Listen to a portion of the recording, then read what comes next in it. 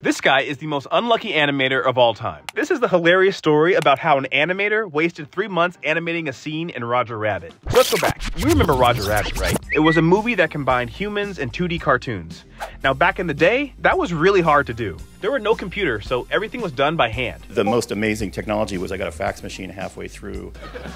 While all the other animators were drawing fun scenes like this and this, one guy got stuck animating a bottle falling off of a shelf. Simple, right? Turns out this scene was deceptively challenging because the bottle had to look 3D and move in perspective. The animator spent countless hours on the scene, but when he showed it to the director, there was a huge mistake. So yeah, he had to redo the entire scene. The whole shot had to be redone. And it was a very elaborate hand-drawn shot because its perspective is moving. It was all done by hand, and it was all done in London, and they spelled the word chili wrong.